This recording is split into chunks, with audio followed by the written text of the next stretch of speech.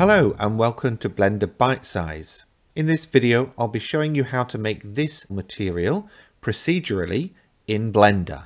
Feeling lazy? You can support this channel and skip the hard work by grabbing the blend file for this material from Gumroad for just £1. Feeling flush? Feel free to throw some of that coin my way using the coffee link in the description below the video. Okay, so let's make a start. I'm in the shading tab. I have an object loaded with a principled shader applied, and I've got viewport shading enabled. One key thing that will help with this particular shader is that you have your object shaded flat. If you shade it smooth, it might not work so well. Anyway, we don't actually need the principled shader, so we're going to get rid of that. We're going to add 4 glass shaders. So 1, and then just duplicate it 3 times. 2, 3, and then the 4th one I'm just going to pop up here.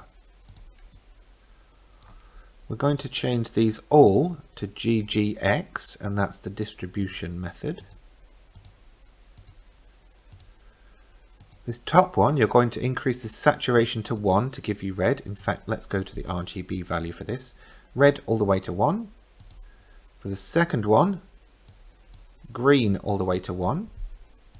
And for the third one, blue all the way to 1. So you've got red, green, blue. The roughness we are going to change to 0.001 on each of those.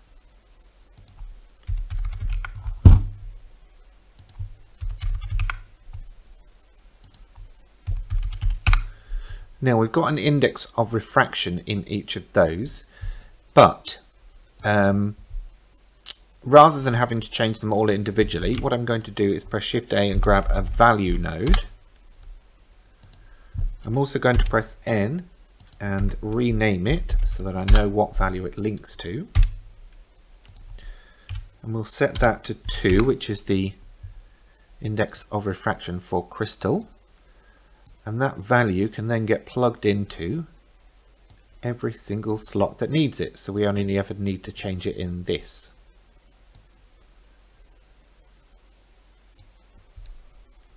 Now there's not much happening up here because I still haven't plugged it into the material output. So let's do that very quickly. We first need to add 2 add shaders and 1 mix shader.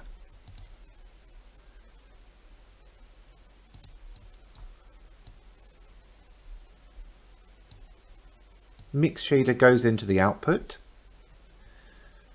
The red and green glass shaders go into the first add shader, and the blue goes into the last slot of the second add shader, like that. And this add shader goes into the bottom slot on the mix shader. Now you can start seeing some things happening. This glass shader, the 4th one that we made, goes into the first slot of the mix shader. For the factor of the mix shader, we're actually going to use a light path, and we're going to take the is camera ray setting into that. Now it looks good at the moment, but it looks a little flat, so we need to add some dispersion to separate out these colors a bit. So we are going to do that. To do that, we are going to use another value node because we need to plug it into several slots. I'm going to set the dispersion at 0.044. And again, so I remember what it is, oops, just rename it. Now this is going to get plugged into the second. Oh no, it's not. I beg your pardon. I need to add something else first. So on the second and 4th string from the index of refraction, we need to add a math node.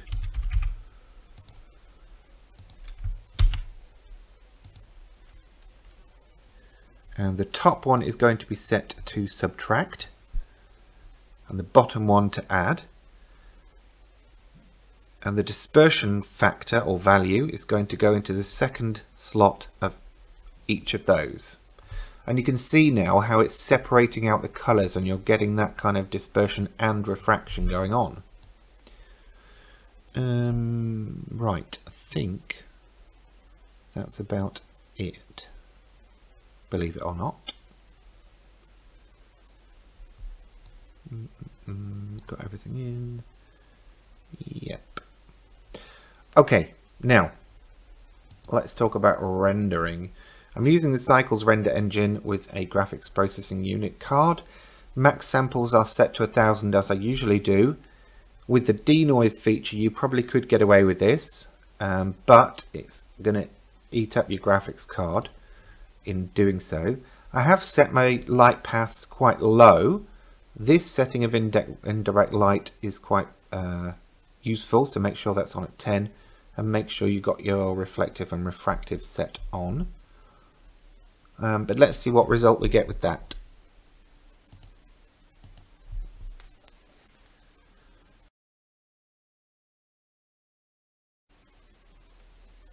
And there we go, we've got some beautiful refraction going on around the edges here, and then obviously the see-through clear glass.